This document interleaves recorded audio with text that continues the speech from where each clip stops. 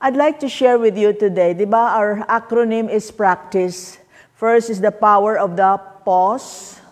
R is the power of rest. A is the power of attention. The last time we talked about C as the power of, ano yun? Compassion. And last week we talked about the power of thankfulness. If you remember, I hope that you have remembered something. There is always a short moment of teacher's talk, talking about contemplation. So, and today we're going to talk about the power of interiority. What is interiority? Something inside, no? It's being inside. And I'd like to point out to you, in the 14th century, they have already realized that the interiority is important. And this is the prayer of John Tauler, the teacher, the student siya, the student of Meister Eckhart, the 14th century Dominican mystic. You have been praying, for those of you who are with us at all times, every Thursday sit. It says here, and I'm sure you can memorize this, when one practices contemplation, the human nature needs to experience interiority. But what happens? But the ego craves to have something. Kailangan may magawa ako. Kailangan may achievement ako. Ang ang daming ako sa buhay. Pero actually, ang importante, let go. Bakit na gumagaling ang mga tao? Actually, if naalaala nyo, nang maliit pa tayo, may konting wound tayo, no? Inugasan lang yan natin, pagkatapos tapos na. The body has its own natural way to heal. But you need to rest that arm. May bendahe, linalagyan ng sling. But then in time, the interior factor of the whole human mechanism, in time, it will heal. What happens to the fox or a dog? When a dog is wounded. Jenny, can you get my hot water? When the dog is wounded, what happens? They simply lick it, or they go inside a dark, no? Kung super dami na yung wound ng dog na yan. They go into someplace very dark. 1-to-1. Cheers! It's very good. That's ginger. Huh? Natural healing, natural thing. So, they would go inside a dark space or a dark place and stay there. And eventually the wound will heal. And that's the goodness of interiority.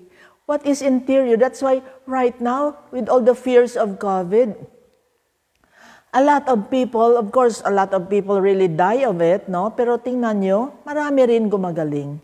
So huwag kayong matakot, sabi ni Sister Menchi kanina, COVID smells fear. Huh? So, interiority is a practice of contemplation, and it is something that teaches us to just allow events to happen. But the ego craves to have something, aspires to know something, longs to acquire something. But until this triple desire for something dissipate, meaning to say, mawawala na, o disappear, it will be very hard. It will be very arduous for the person to reach interior freedom. How could we receive interior freedom? Only to let go. To breathe in. That's why contemplative prayer is the art of doing nothing. Last night, I was listening to opera and also listening to my teachers, Joel Austin and Thich Nhat Hanh.